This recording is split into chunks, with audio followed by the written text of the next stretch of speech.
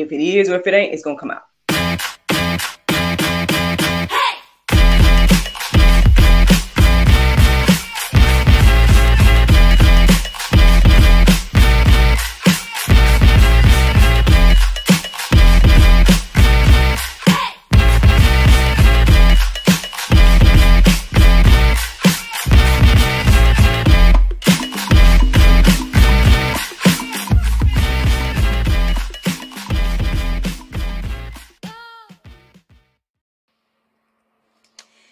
Good morning, everybody. It's your girl, Miracle Sims, and you're listening to God, Sex, and Love, your daily dose of inspirational juice. It is April the 21st, 2023, and today the topic is All Hands on Deck.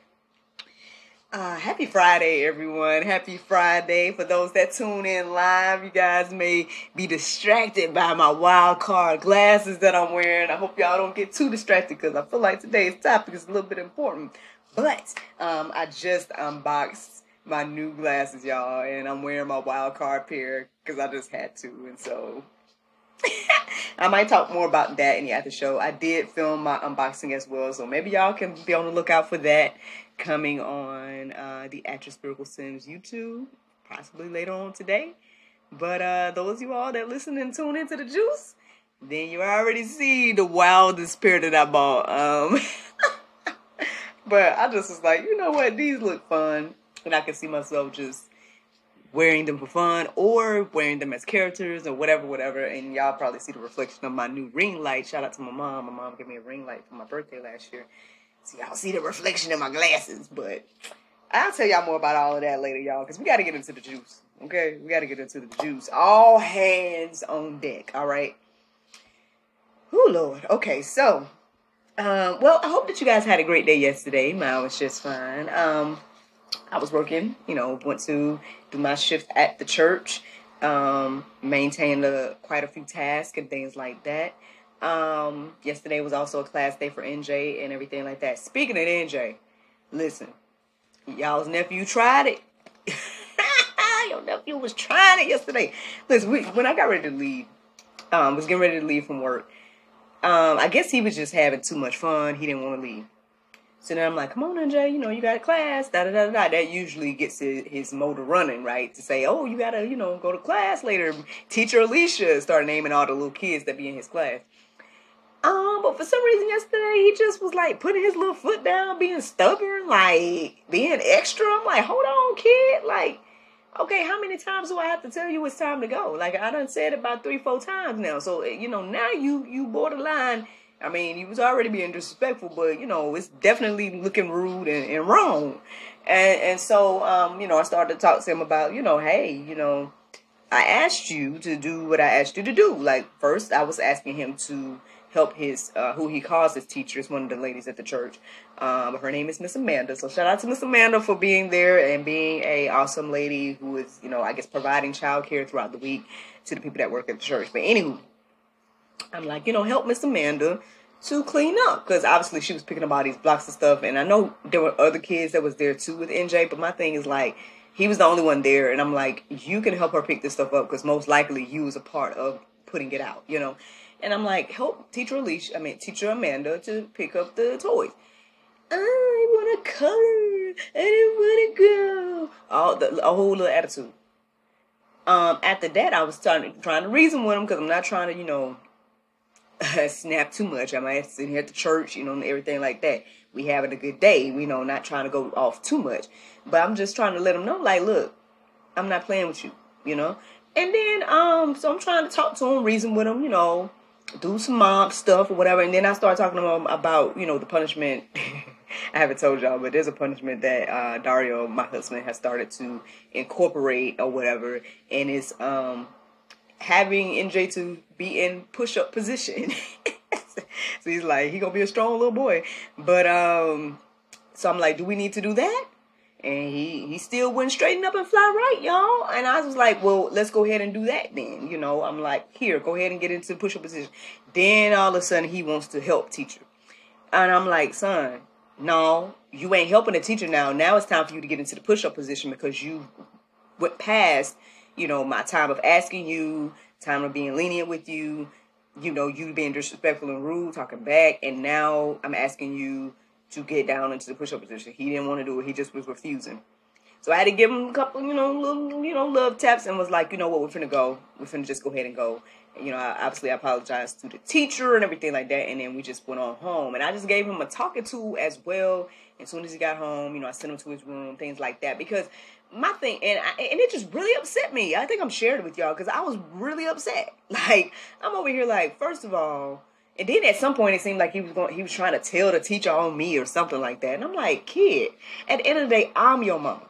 Okay? You can't tell nobody on me. You might be able to tell my mama, but that ain't none of his business. Outside of that, he can't tell nobody on me. You see what I'm saying? Like, so it just was a lot. It was a lot. But he wanted to apologize and all that. I'm like, yeah, of course. You say stuff like that after you get in trouble. Like, but, hopefully, we came to an understanding and everything like that. And I know we afterwards and whatever, between the time when we got home and the time for his class, he was in his room. When it's time for his class, he pretty much did everything good for class.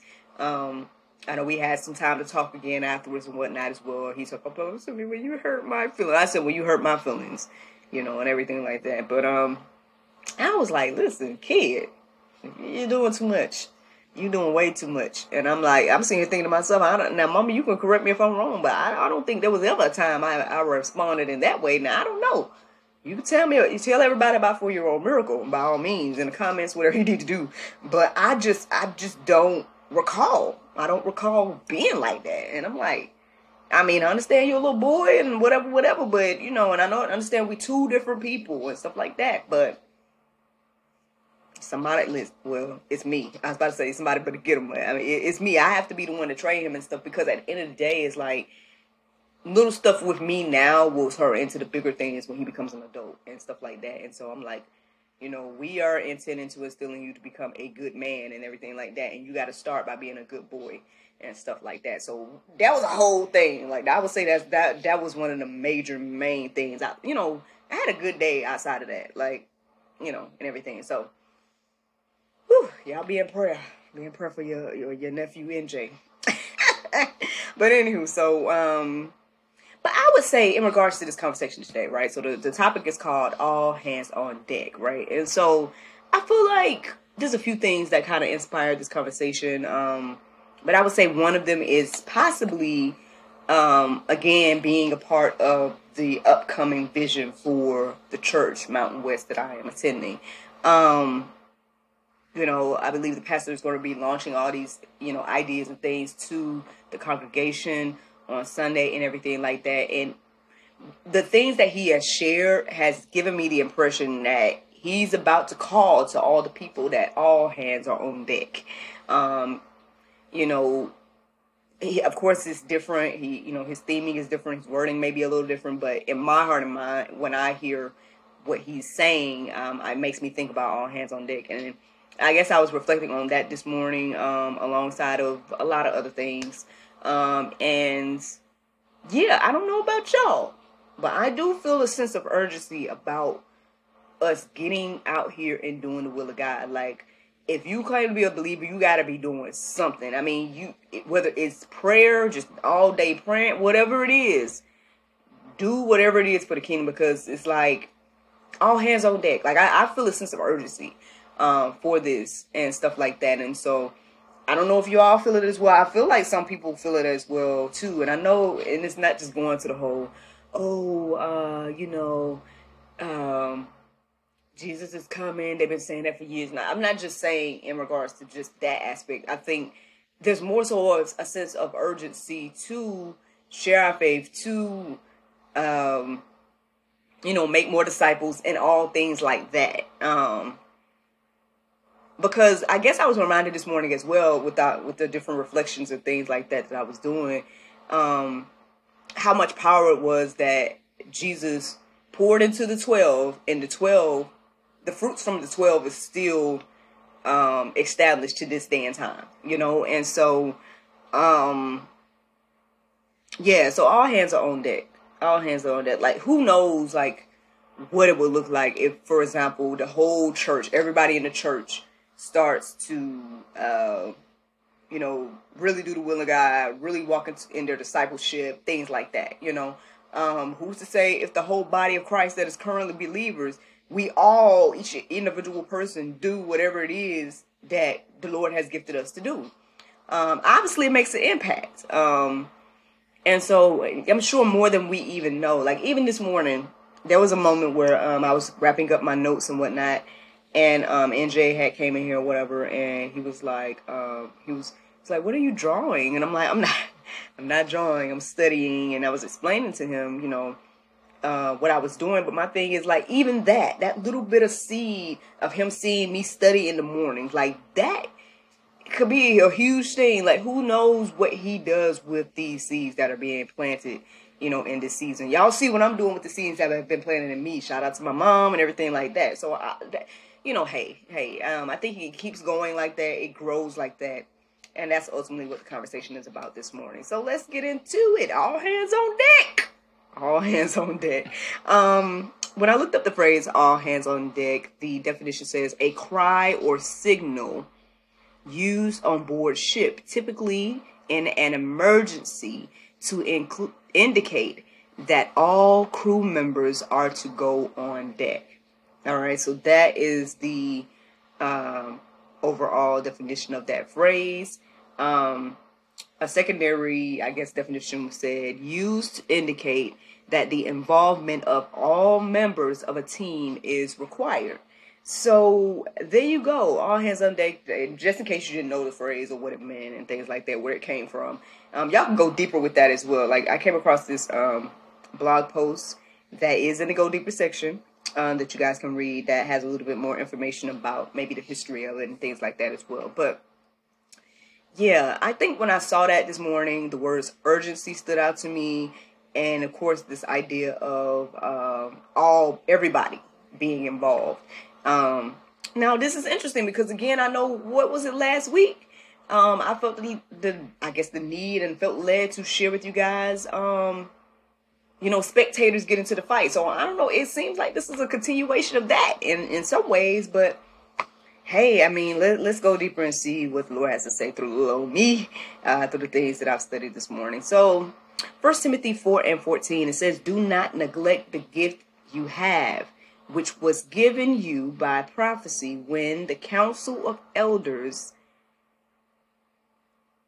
had their hands on you.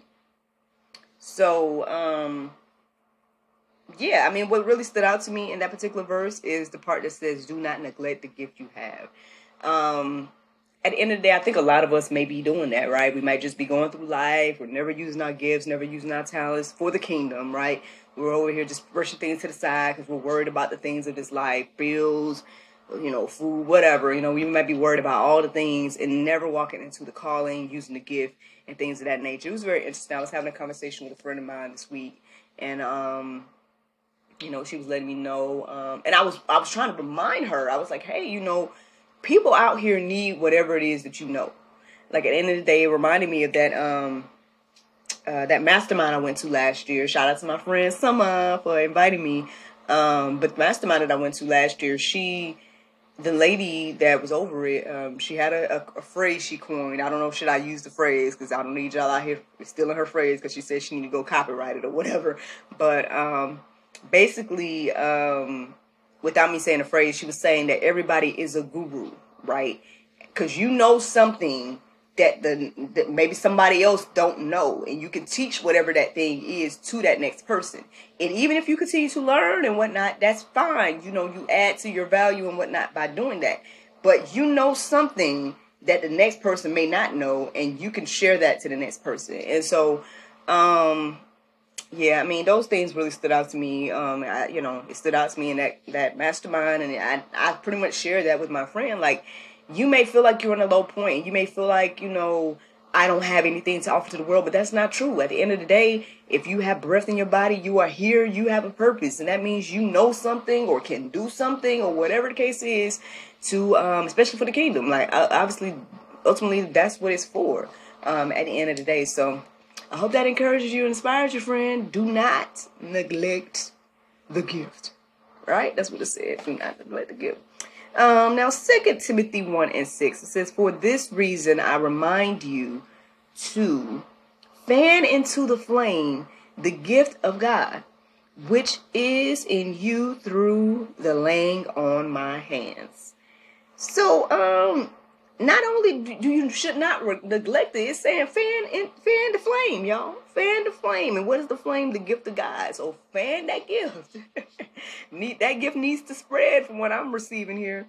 Look, these glasses is really helping me this morning, because y'all know I usually be trying to hold up the thing and everything to see what's going on.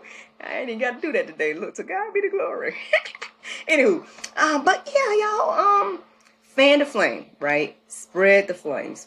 Spread, the gifting that God has given you. 1 Timothy 2:8, it says, I desire then that in every place the man should pray, lifting holy hands without anger or quarreling. That really stood out to me this morning, and I don't know if people would put these verses with this conversation, but I feel like this is an example or a small glimpse of what the Lord really wants to do. Like, I know that the God of the Bible, right, comes with a bad rep. People take issue with the Old Testament. People take issue with Jesus. People take issue with all the things.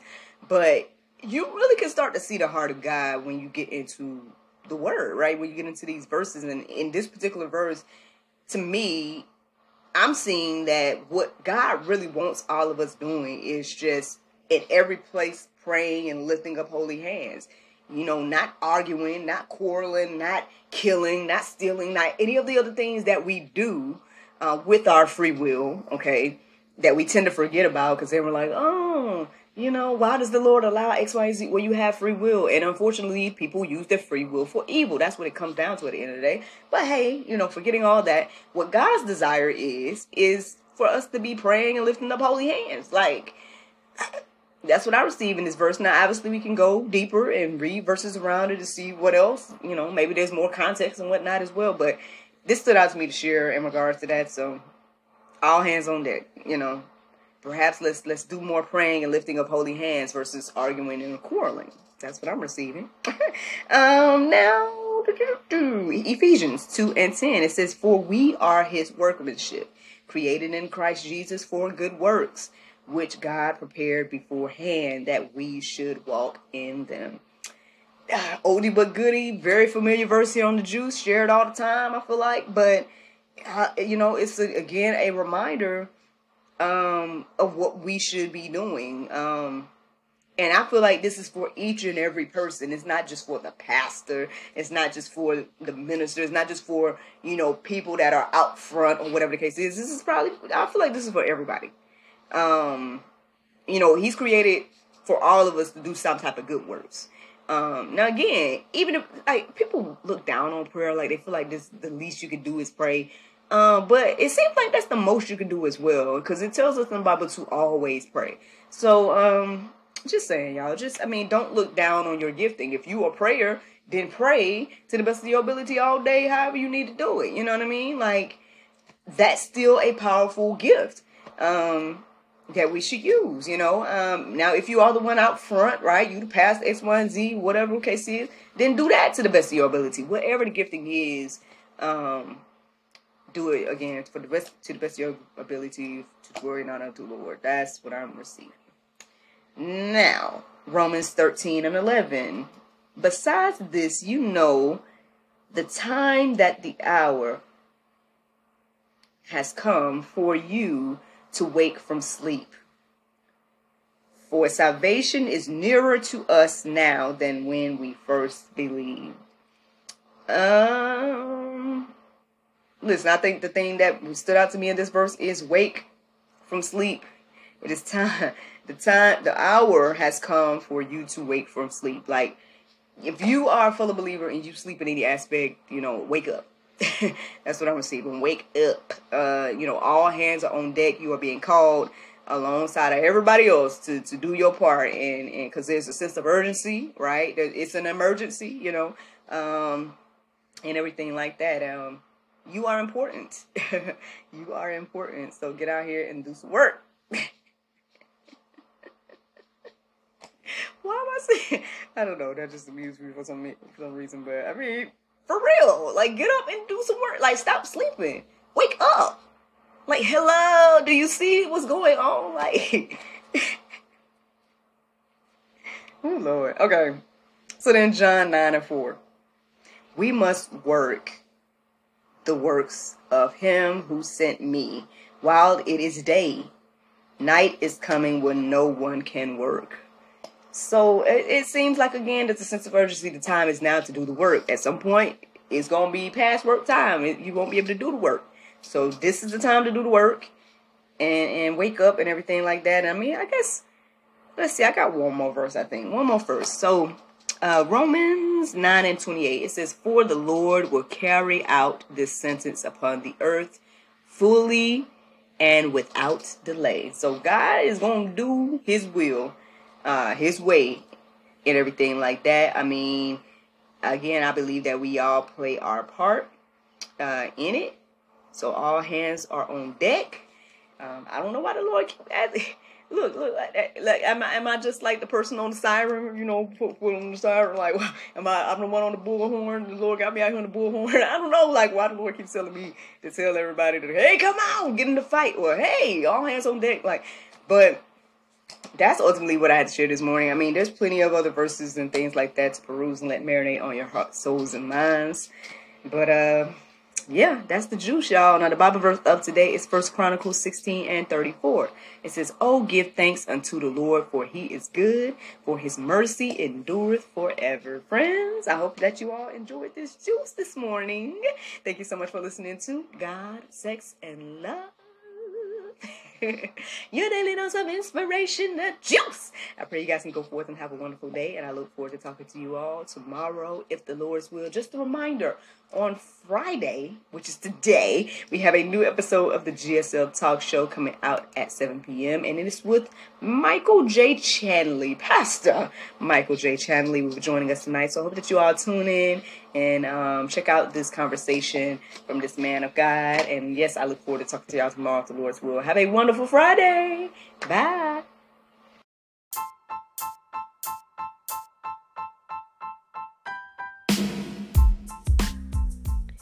Did you know that you can support us for just 99 cents a month? That's right, friends. You can support everything that we do here at GSL for just 99 cents a month. Take a look around wherever this post is. You might see a link or maybe even a button that says support. Go there, check out the options, consider supporting us because, you know, we enjoy bringing you all the daily inspiration as well as the weekly talk show, but we have much, much more to come. Thank you so much for the consideration. Bye-bye.